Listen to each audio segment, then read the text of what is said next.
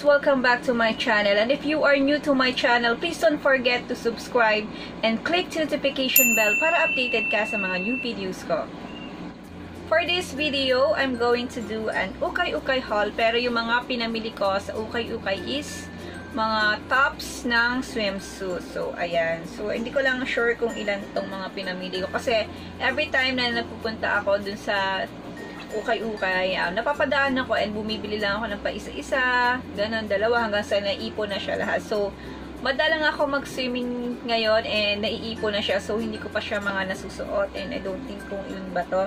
At isa pa sa mga nagustuhan ko dito is lahat ng ito is only 20 pesos. Kaya, super tipid talaga at at saka hindi naman natin kailangan talaga bumili ng mga mamahalin na swimsuit kasi alam naman natin yung iba sa inyo talaga na kapag nasuot na, ayaw nyo nasuotin kasi gusto nyo lagi sumunod sa uso, kung ano yung uso, kaya dapat maging practical tayo. And yun, kung may mas makikita kayong mura na okay naman, so why not, diba? So simulan na natin.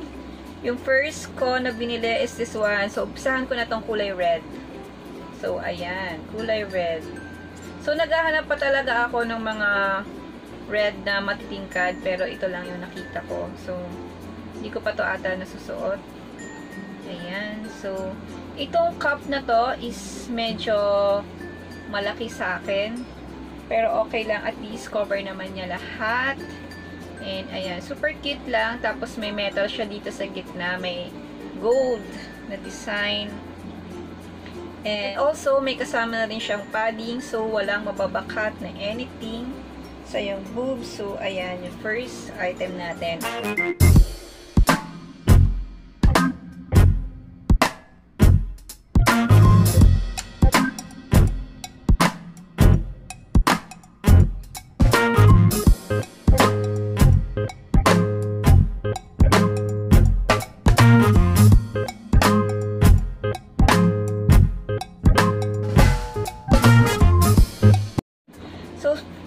Item naman natin is itong color pink.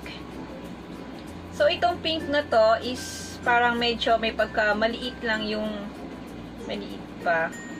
May pagka maliit yung pagka cup niya. Parang wala lang. Feeling ko parang super girl na girl kapag sinuot ito. As in, super cute ng color niya. And wala lang. Super, alam mo yung parang pang Barbie color, na color pink.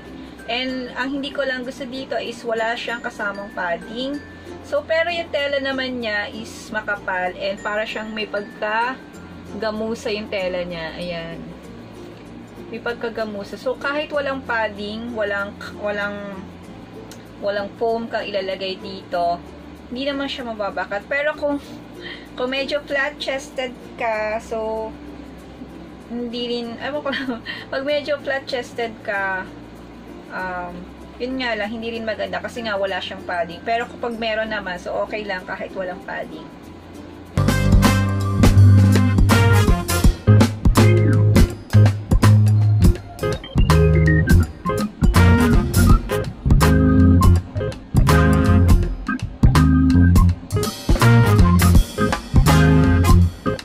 So next item naman is this one. Color blue again. Color blue. Ayan. So, itong color blue na to is medyo may pagka malaki din yung pagka-cup niya. So, okay lang din kung medyo may boobs ka. So, cover na cover talaga kapag sinuot mo to kasi medyo malaki yung pagka-cup niya. And, may kasama na rin siyang padding. So, ayan. So, walang mababakat again, anything. And, detalye lang siya parehas. So, ayan. Parehas lang siyang puro detalye.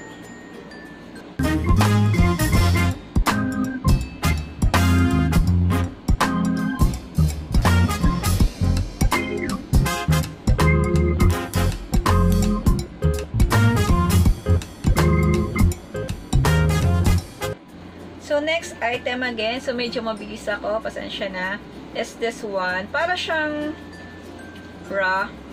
Kasi meron siyang kasamang underwear dito. May underwear siya. Ayan.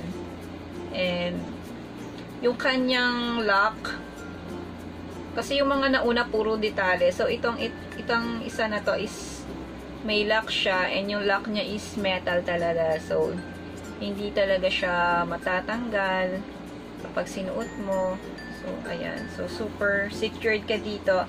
And kagandahan ito, maganda to if you are flat-chested. Medyo mapupush yung boobs mo kapag sinuot mo to, kasi nga meron na siyang kasamang foam.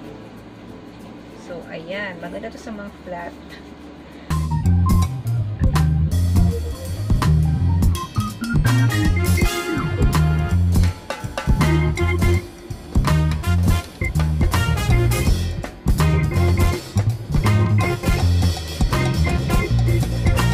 So next item again, so ito na yung mga color block, mga basic colors.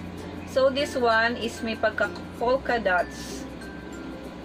Polka dots naman siya. Ito naman yung cup niya is maliit lang. So if you have a big boob, so medyo kita siya dito and dito kasi nga maliit yung pagka-cup niya. And ito hindi rin to maganda kasi hindi to maganda sa mga flat kasi wala siyang kasamang padding. So, flat na flat ka talaga dito. So, kung meron ka namang foam, meron akong biniling foam for this one. Kasi nga, ayan, na ito pala, may binili ako. Pwede mo siyang ilagyan ng foam or tahian na lang. Kasi, super cute lang nito pag suot na, as in, nakaka-sexy tingnan. As in, maliit lang yung pagka-cup niya.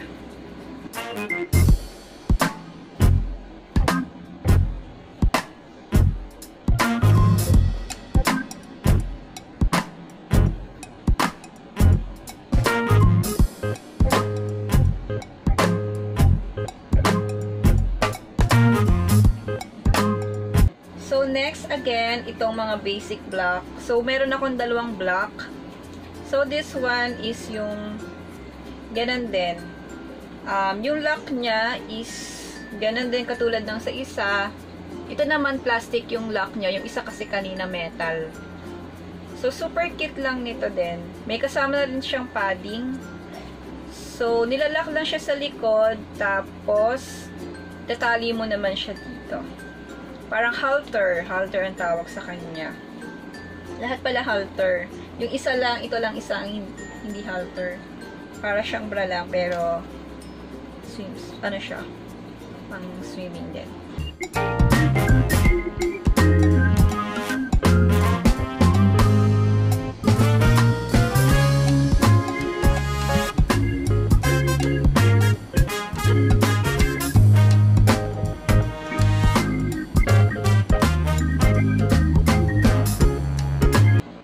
So, next item natin is this one. Ito, super cute nito.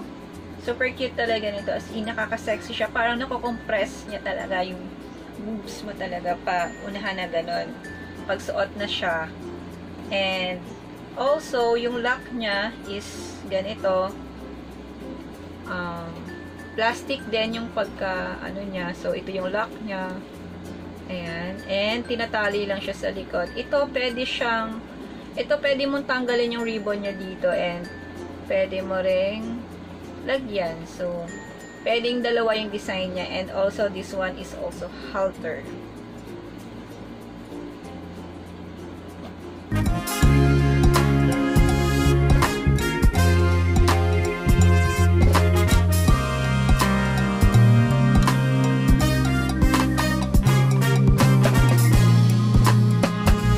Favorite ko sa lahat ng ito is itong mga lahat ng black lahat na napili ko, wala lang kasi itong mga black is yung mga basic colors talaga na pwede mong ulit-ulitin talaga. So mas maganda talaga kung bibili ka ng mga ganito is yung mga plain color para kahit ulit-ulitin mo siya kasi kahit katulad nito pag ano siya may design siya as in tanda na siya, yun yung suot mo as in kung mga iba't ibang klaseng black so hindi siya ganun katandaan. Pero this one, super like ko talaga tong pink na to.